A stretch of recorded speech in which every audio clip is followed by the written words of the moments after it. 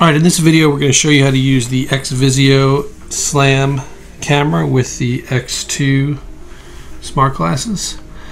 So what we're going to do is create a new project, 2019. We'll call it ThirdEye USB demo, and we'll create it. Now to make things a little bit easier, we have a Unity package that you can import. Just double click that and we're going to import all of these things. These are the SDKs and the native libraries that we need, and some scripts. Reload the scene. Okay, our scene, see here, is just a spaceship. This is a free asset, get from the Unity asset store.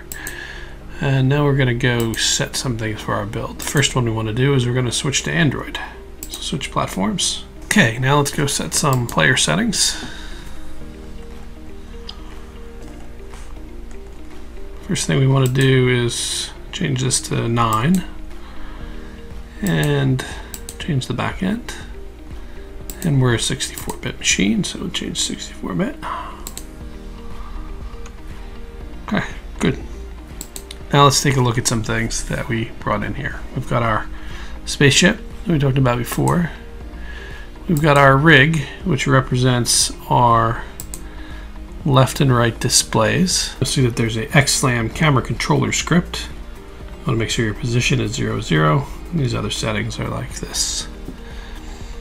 Then if we look down into the plugins directory, Android, libs, ARM64, we'll see these are all the native libraries for the SLAM system. Go back up to Android, we'll see there's a manifest here, camera permissions, USB permissions. Unity's going to merge this with its manifest when it builds the app for us. But this is the important part here, the device filter for the USB. And there's also this X-Visio SDK Java.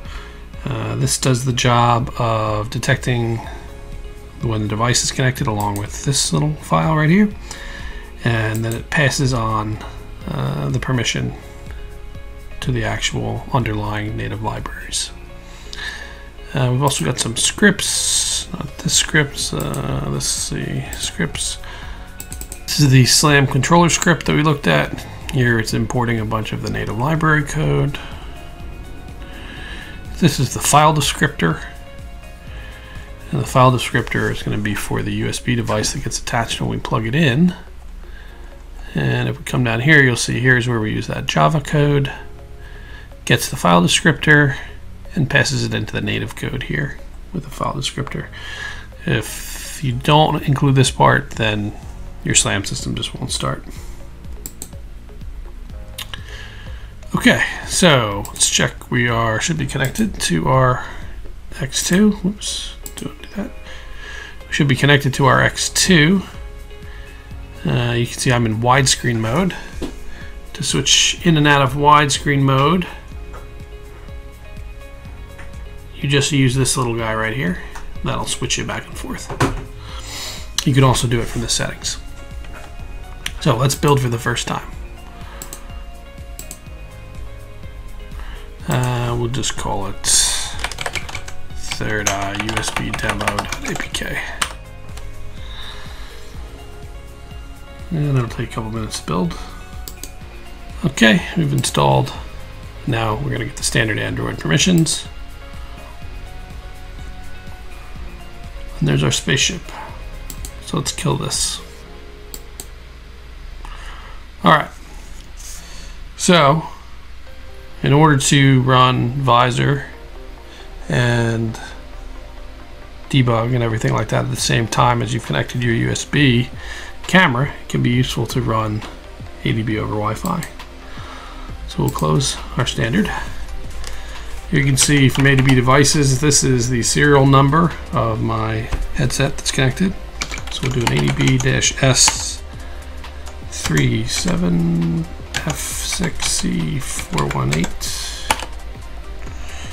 TCP/IP 555. This says ADB device, this serial number, activate TCP/IP mode at this port.